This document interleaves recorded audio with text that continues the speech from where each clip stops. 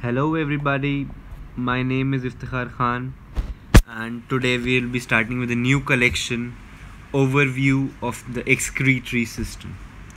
And the topic for today's lesson is an introduction to the excretory system. So shortly about me, I got 10th rank in AIMS 2013. Presently I am a 6th semester student in AIMS. I got 57th rank in NEET. And I have also been selected for the biology Olympiad and I have been an KVPS scholar. And also don't forget to follow me on UN Academy. This is the link. So now we'll start with the first question. Before reading about the excretory system, we need to understand what is excretion. So as the definition goes, it is the removal of waste products of metabolism and other non-useful material from the body fluids of an organism. So we can take the help of an analogy. The excretory system is similar to the water purifiers. So the excretory system is similar to the water purifier and the blood is similar to the water. So in the way that a water purifies or cleanses the water, in the same way the excretory system purifies or cleanses our blood or any body fluid present in a particular organism. And the biological system which is involved in the process of excretion is called excretory system. There are various stages of excretory system, and from the very basic excretory system present in the lower vertebrates to the modern excretory system, the most developed excretory system present in the mammals and we human beings. So let's get started. So first of all, before talking about the human excretory system in this lesson, I will talk about the excretory system in lower organisms. So the first classification is based on nitrogenous excretory products. So it's of three types. The organisms that excrete ammonia are called ammonotelic organisms. Those organisms excreting urea as their main excretory product are ureotelic. And see the difference. The ones who are excreting uric acid are uricotelic. So the ones excreting urea were ureo, and the one with uric acid are urico. So you should know the difference. So let's start with a brief comparison of the three organisms: the ammonotelic, the ureotelic, and the uricotelic organisms. First of all, we'll start with ammonotelic organisms. The ammonotelic organisms, you can take care that they're all the organisms that have plenty of water around them.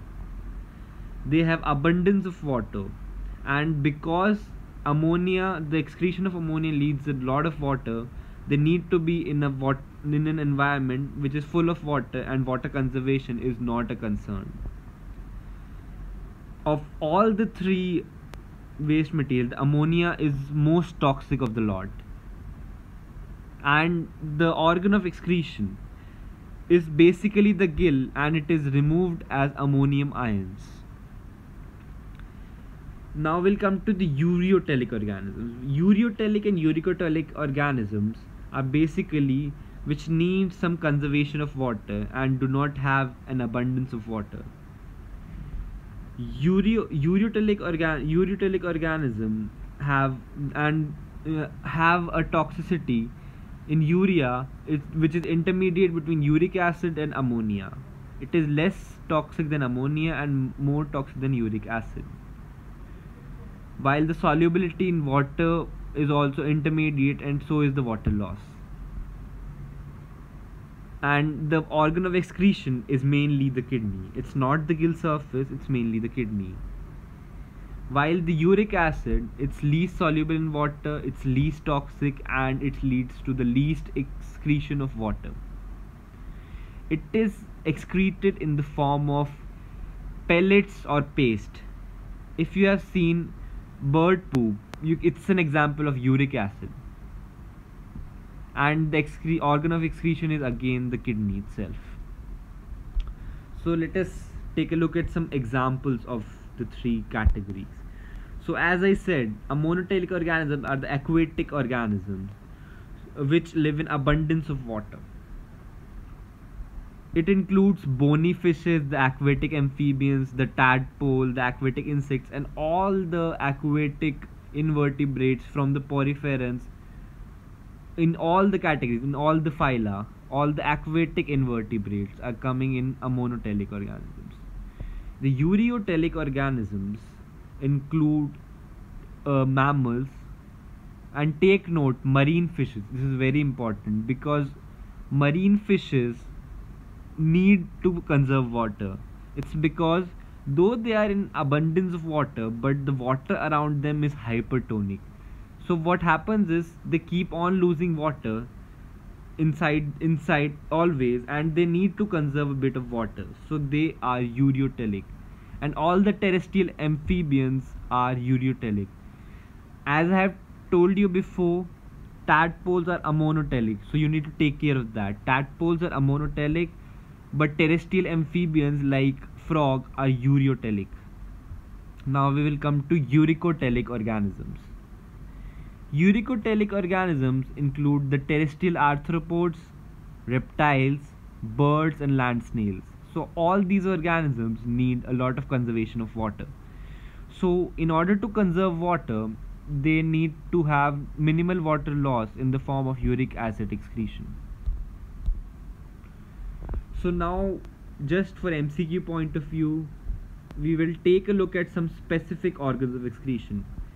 You will read in detail about these in the chapter on animal classification and biodiversity, biological diversity, and the animal kingdom.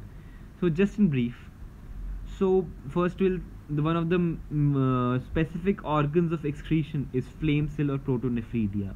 It is an organ of osmoregulation. What does the term osmoregulation mean?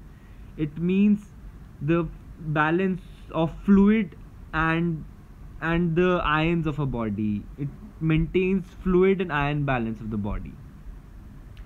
So the flame cells are present in platyhelminths, that are the flatworms, rotifers, and some annelids. You don't need to go into detail of which annelids, but some few annelids do have it, as the NCERT states. And then we have cephalochordates, and one of the example is Amphioxus. Cephalochordates, example is Amphioxus. The next ones are Nephridia. They are present in most of the annelids, including earthworm. So earthworm is an example of the organ of excretion having Nephridia. Malpighian tubules are present in most of the insects, including cockroaches. And antennal or green gland are present in crustaceans. So this will be it for this lecture, and in the next lecture we'll start with the human excretory system. So this is the basic knowledge and all you need to know about the lower organisms and their processes of excretion. So thank you everybody for this first lesson in this collection, and don't forget to join me in the next lecture. Thank you.